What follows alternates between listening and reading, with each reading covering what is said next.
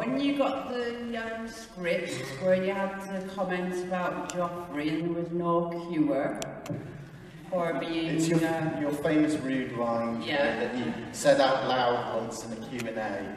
I think that's one of the best lines in Game of Thrones ever. Did you know that that would be a brilliant line to deliver? Did you punch the air when you read what you were going to be saying? No, I can't say I did punch the air. No, I mean, I feel so, I'm so lucky and blessed to be enthroned, but also to be playing that character, because Dan and Dave have chosen to.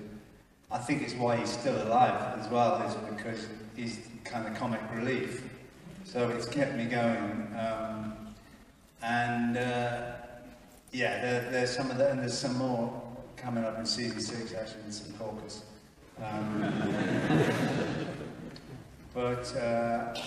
Yeah, no, but I don't go around punching the air every time I see a C word.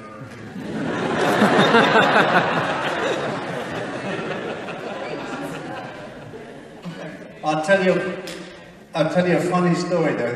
He's getting ready to punch the air, I'm worried. There was one, I think it was the first season, where I'm introducing Shay to Tyrion. And he says, "Where did you find her?" And I said, "Some ginger come around the corner." And no, so say that in character, it wasn't me, because I don't swear. That's what I'm saying. But I read that, and I was really struggling with it, because my brother, my beloved brother, kid brother, he's got red hair. And I just thought, oh God, Dan's not going to like that. And that was early on. It was the first time I'd said the C word, and I actually went up to one of the writers and I said, "You know, you sure we need this, because it's quite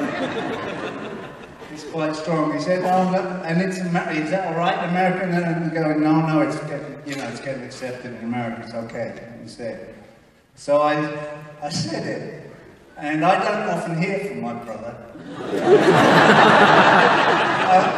He's not like that. He doesn't bone me or anything. We're really close, but it's like when we see each other. And then when it came out 6 months later, I got a text, and all it says is "Ginger Concord."